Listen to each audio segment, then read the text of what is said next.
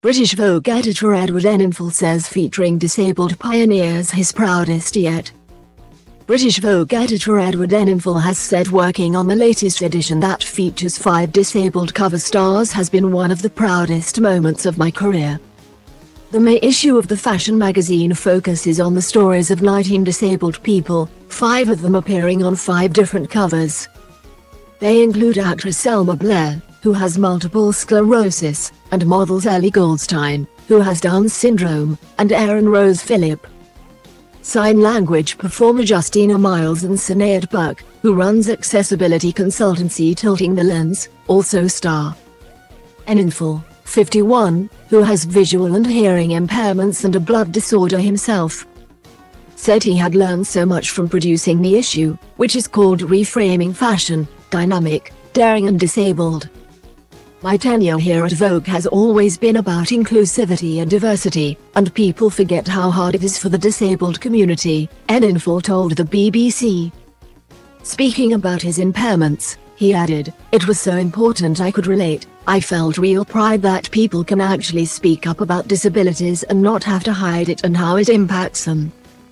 I think this is one of the most incredible issues I've had the privilege of editing in my tenure." Enninful took the top job at British Vogue in 2017 after working at fashion magazine ID for 2 decades. He became European editorial director of Vogue in 2020. He said the experience of producing the May issue had made him reflect on how Vogue could be a more inclusive workplace.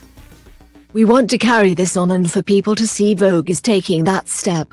We're not perfect, but we have to create this welcoming space," he said.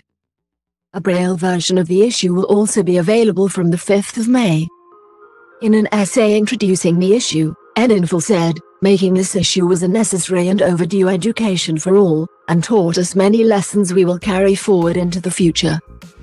Ultimately, these covers and portfolio ask a question: we all engage with fashion. But does fashion engage with all of us? Dynamism of spirit, of talent, of imagination, is what the stars of this issue have in spades. It is this quality that the industry, and here I include Vogue, must also lean into if it is to better serve the disabled community.